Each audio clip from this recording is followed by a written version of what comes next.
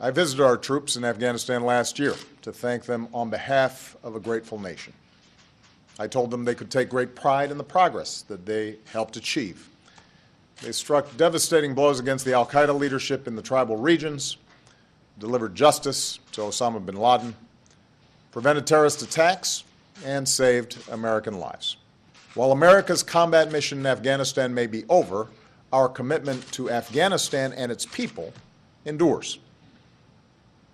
As Commander-in-Chief, I will not allow Afghanistan to be used as safe haven for terrorists to attack our nation again.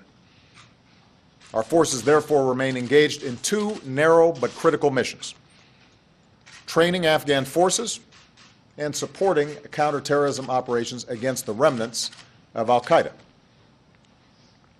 Of course, compared to the 100,000 troops we once had in Afghanistan, today fewer than 10,000 remain in support of these very focused missions. Afghan forces are still not as strong as they need to be. They are developing critical capabilities: intelligence, logistics, aviation, command and control. And meanwhile, the Taliban has made gains, particularly in rural areas, and can still launch deadly attacks in cities, including Kabul. Much of this was predictable. We understood that as we transitioned, that the Taliban would try to exploit some of our movements out of particular areas, and that it would take time for Afghan security forces to strengthen. Pressure from Pakistan has resulted in more al-Qaeda coming into Afghanistan, and we've seen the emergence of an ISIL presence. The bottom line is, in key areas of the country, the security situation is still very fragile, and in some places, there's risk of deterioration. President Ghani and I agreed to continue our counterterrorism cooperation, and he has asked for continued support as Afghan forces grow stronger.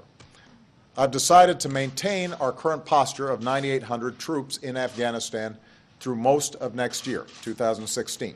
I've decided that instead of going down to a normal embassy presence in Kabul by the end of 2016, we will maintain 5,500 troops at a small number of bases, including at Bagram, Jalalabad in the east, and Kandahar in the south. We will work with allies and partners to align the steps I'm announcing today with their own presence in Afghanistan after 2016. Finally, because governance and development remain the foundation for stability and progress in Afghanistan, we will continue to support President Ghani and the National Unity Government as they pursue critical reforms. Next week, I'll host Prime Minister Sharif of Pakistan, and I will continue to urge all parties in the region to press the Taliban to return to peace talks and to do their part in pursuit of the peace that Afghans deserve. To the Afghan people who have suffered so much, Americans' commitment to you and to a secure, stable, and unified Afghanistan, that remains firm. To the American people, I know that many of you have grown weary of this conflict.